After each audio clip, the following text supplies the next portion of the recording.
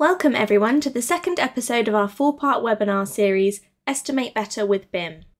This webinar series is focused on helping you understand the power of BIM, so building information modelling, in the context of quantity surveying and cost estimation, and how to best leverage this within the CostX software. My name is Francesca Nottingham and I'm a CostX consultant within RIB software. I am based in the UK and I was in the construction industry for 9 years and a quantity surveyor for 8 of those years before moving into the software side of things. Following the last episode on drawing sets and object duplication, today I'll be covering importing dimensions using BIM templates and object measurement. In future episodes we will be discussing model maps and BIM revisions, so if any of these topics interest you, please be sure to register your interest so you don't miss out. For those of you who are not aware, RIB CostX has been in the market for over 20 years, empowering quantity surveyors and estimators to produce accurate estimates through powerful digital takeoff, live linked estimation, and customizable reporting. In the fast-moving world of construction, staying ahead means using tools that make life easier and projects more efficient. BIM is one of those tools, transforming how projects are planned, built, and delivered. And with RIB CostX, you can really unlock the power of BIM to streamline your estimating and takeoff processes. So what are the benefits of BIM paired with CostX? Firstly, accurate, data-driven estimates. Extract detailed quantities straight from 3D models with automatic updates as designs change. Seamless collaboration. Work together with team members from different locations on up-to-date project data, minimising miscommunication and reducing rework. Enhanced visualization. See complex designs in 3D as you work, helping you make better decisions with fewer errors. Future-proofing your projects. Stay competitive and compliant as BIM becomes this industry standard. So, in this episode of the webinar, we'll be exploring some of the ways of completing a takeoff using models or 3D drawings. This includes looking at importing dimensions from a template, object measurement, and point measurement.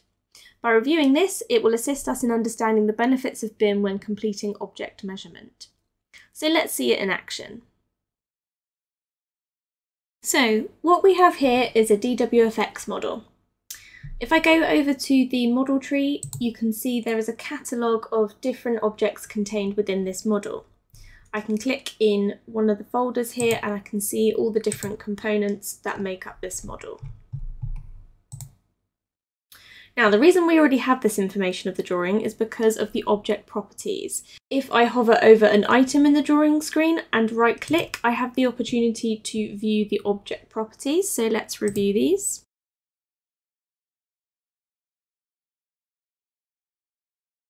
As you can see, there's already a whole host of information already in this model. So I've not input this information. This is what has been sent to me when the model was exported and what I imported into CostX.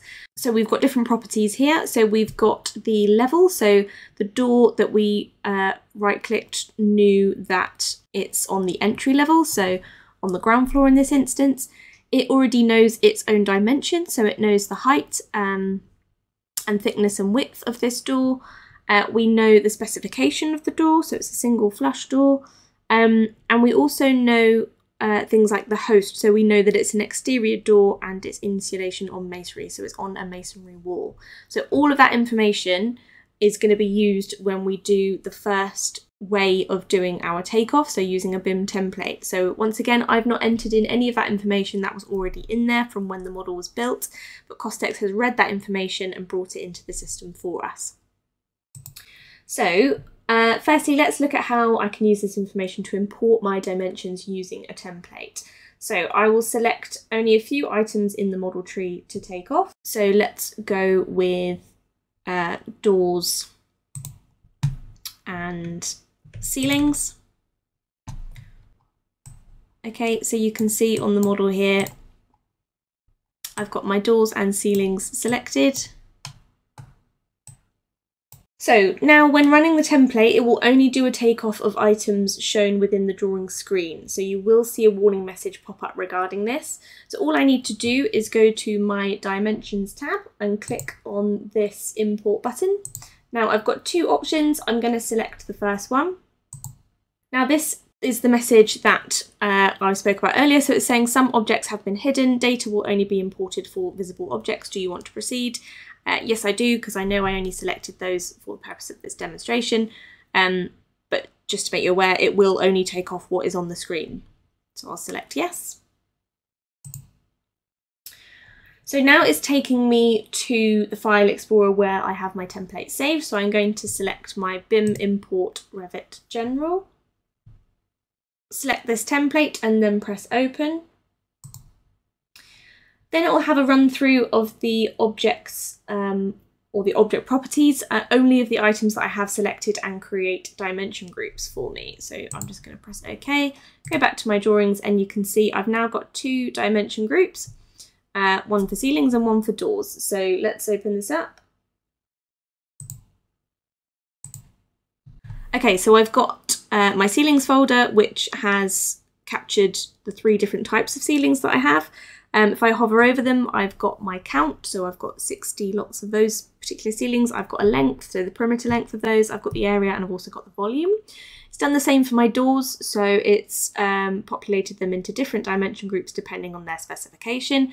Again, I can hover over these and I can get a count, I can get a length, and I can get a wall area of those doors. So I did very little there. All I did was run a template for the items that's on my screen, and it's done my takeoff for me. Okay, so this is one way, a very quick way of doing an accurate takeoff of your model. Now, we only did a few objects there, but you could run this for the whole model if you wanted to. Another way in which we can do a takeoff is through object measurement, so using either object mode or point mode. So let's have a look at object mode first. So I'm going to bring back all of the layers. So I'm just going to right click and say show all objects. So I brought back all my layers, all my objects are now visible. What I'm going to do is create a dimension group for my glazing, for example. So you can see in this building there's rather a lot of glazing. I'm going to isolate this item in order to do an object takeoff. So I'm in object mode right now, and I'm going to just right click on one of them and show only objects in glazed. So now I've just got my glazed items. So I'm just going to right click on here and select create dimension group. Now, hopefully you're familiar with this if you've used Costex before, but this is your dimension group properties. So now I've got the opportunity to enter in some properties against this dimension group that I want, and tell Costex how I want it to count the information or quantify the information. So I'm just going to say, give it a name of glazed windows. I'm just going to pop it in a folder called Windows. And I want my measurement type to be count. I want to know how many windows I need to buy. I'm just going to change my positive dimension color. I'm going to use the random color selector. So I'm happy with that color, so I'll leave that there. And then what I want to do is in my BIM Dimensions tab, so click up here, I want to tell Costex what information to gather.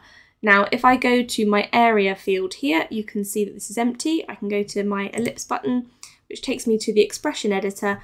And as you can see, I've got a tab here called properties. Now this takes me to exactly the same information that we saw earlier when I right clicked over that door and selected object properties. I've got the same information here, but this time for my glazed window. So you can see I've got my dimensions, and you've got the specification as well. Once again, it already knows all that information. So for my area, I simply just double click on area and it knows to calculate the 2.37 meters squared in this case. And when it's doing its cumulative value, it knows to times the count by that total area. So I'm going to close this. That's now populated in there. Go back to my properties, make sure I'm happy with that, and I'm just going to click insert. Okay, so I've now got a new folder called Windows. I've got glazed windows as my dimension group, and all I need to do is just import the dimensions using the function within Costex. So I'm going to get a better view of this, of these glazed windows. So I'm just going to use this view, for example, give us a bird's eye view of the glazing. Now I'm going to hide some areas where I don't necessarily want it counted. So these roof lights, for example, I'm going to not count those. So I'm just going to right click and hide objects in an area. I'm just going to capture those in an area as I don't want them counted. Now there's a couple more here which I also just want to tidy up. So I'm going to do the same thing, hide objects in an area and just get rid of those. Okay, I'm also going to get rid of this porch area as well.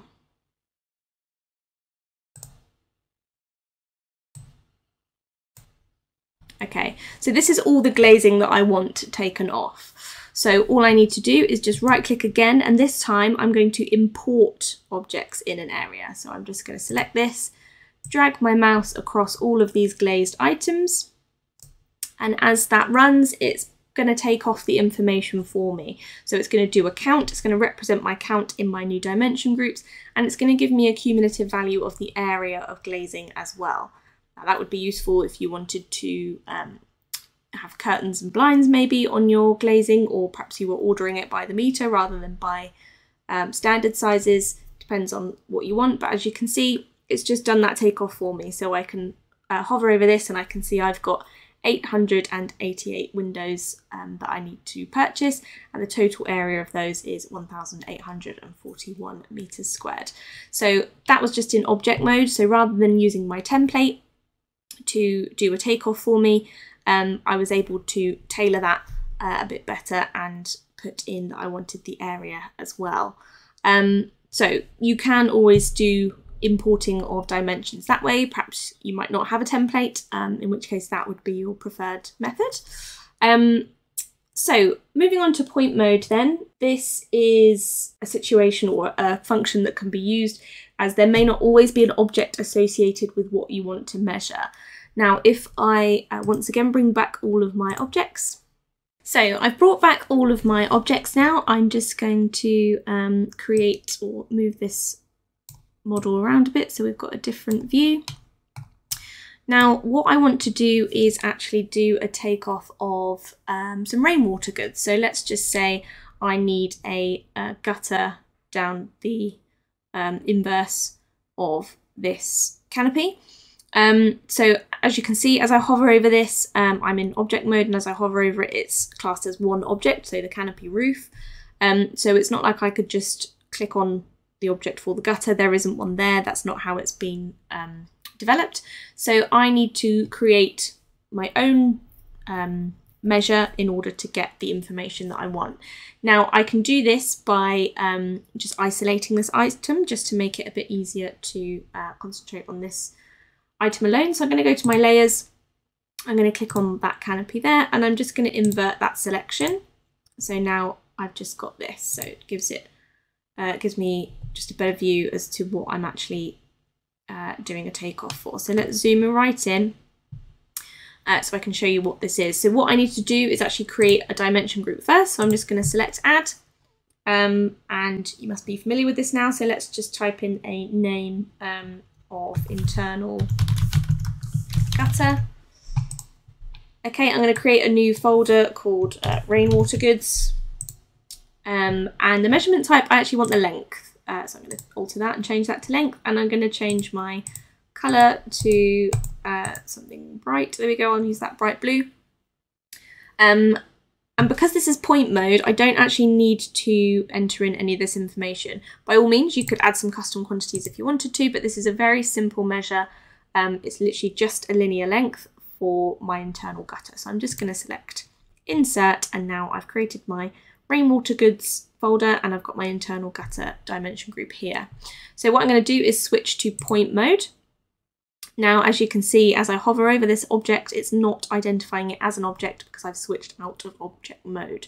So I've now got the opportunity to do some more manual measurements. So hopefully you can see it's a little bit small, but hopefully you can see there's a blue dot there. So it's actually clinging.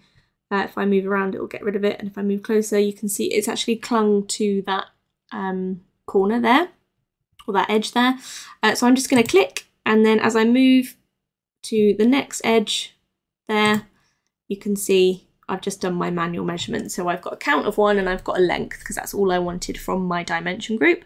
And it's in the blue colour that I needed it to be in. And I've then been able to do my sort of more manual measurement. So we do have the option. You can have the option of importing your dimensions via a template, which is very autonomous, as we saw earlier with our ceilings and doors. We've got the option to import the dimensions, creating a dimension group ourselves. And then we've also got the more manual measurement. So if you're ever in a situation where your model perhaps doesn't have an object for an item that you want to measure, like we've just simulated here, then you do still have the option to do a measure with accuracy, because it's a model. It's a very intelligent drawing. It will know the scale that it needs to be. I didn't need to set that when I imported it. It's just automatically known that accurate length for me. So by understanding the object properties contained within the model, you can see how autonomous the takeoff process can be by using some of our features. You are not limited to just these methods. Coming up in the next episodes of our BIM webinar, you will see that there are plenty of ways to get the information you need from your drawings with our built-in features. I hope you enjoyed the information shared today on importing dimensions using BIM templates and object measurement. Please feel free to ask us any questions within the chat box, or alternatively send your inquiry via our Contact Us webpage. If your questions are not answered today, our regional team will get back to you directly. Our next episode of the series covers model maps. Register now so you don't miss out. If you have not had a chance to view the previous episode, please click the link here to catch up. Interested in upskilling in other topics beyond BIM? Subscribe to our regular Costex Coffee Break webinar series on YouTube. We release new topics monthly to help you maximise your Costex experience. Thanks again for watching, and I hope you learned something new.